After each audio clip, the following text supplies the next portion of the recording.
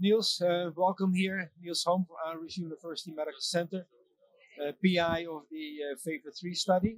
Happy to have you here at the PCR 23. We've been working together for a long time. We are now working on the last stretch, and more than 80. It's now 1852 patients included enrolled for the study. So can you say something about what is the next? What do you expect now in the coming month? Pushing every site to really continue to enroll, of course, and get the 2,000 patients done as quickly as possible. Yes, so thank you very much, and thanks for the kind invitation to be here today. It's been a long-awaited study, and we now need another 148 patients before we can finalize enrollment. Still, we are in the final phase. We hope to finalize before September 1st this year, and that should make us able to present the primary outcome in the autumn of 2024.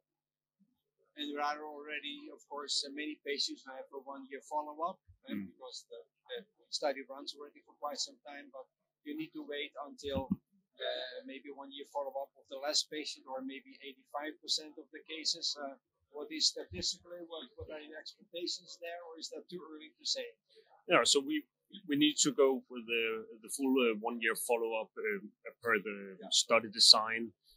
On the other hand, then we get the strength with the pre-planned design. So if we truly have a non-inferior result for QFR, then it's a really, really strong result, proving that QFR is having an equivalent with FFR. So unfortunately, we need to wait for these results. But on the other hand, if we show non-inferiority, it's a really good and strong message. Yeah, absolutely. I mean, that is what we have been waiting for all these years, to really show the non-inferiority. Results to be awaited, of course. We don't know what it will be until all the statistics have been done, but I think we are all very confident that we will be able to show the non-inferiority. Yeah, you cannot read anything, so just yet. But yes, hopefully, and again, the experience that we have had with QFR before embarking on the Favor 3 trial has been very positive.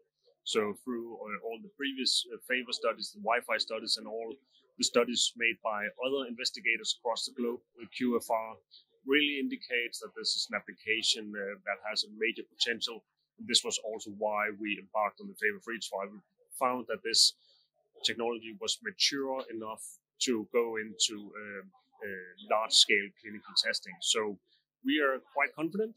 We need to see the results, but we are quite confident that at the end we will have a good and strong result for this. Yeah, and of course with the Favor 3, the users are still using our previous version 2.0, which makes it also sometimes a little bit more elaborate for the sites to enroll patients. And of course we continue to have further improvements, automation. Happy to show you the version 2.2.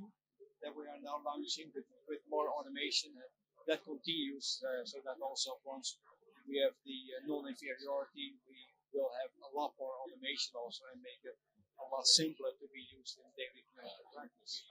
Yeah, so there's no doubt that this continuous development and optimization of this application is important.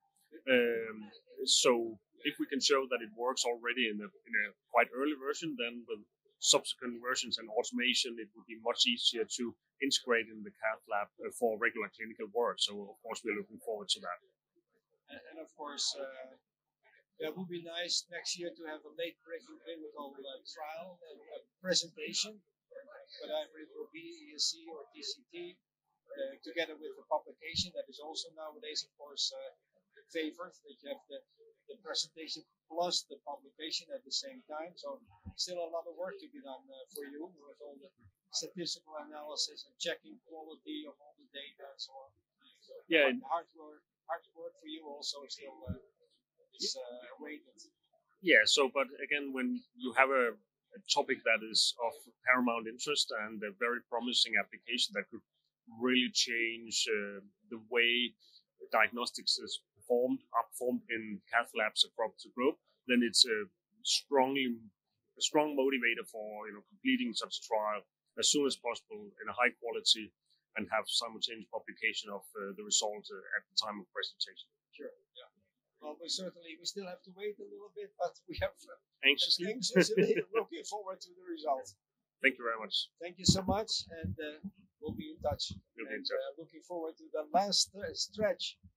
Looks Certainly like the marathon. Huh? It's the last kilometer or so. Indeed. Yeah. Indeed. Thank you very much, Niels. Thank you.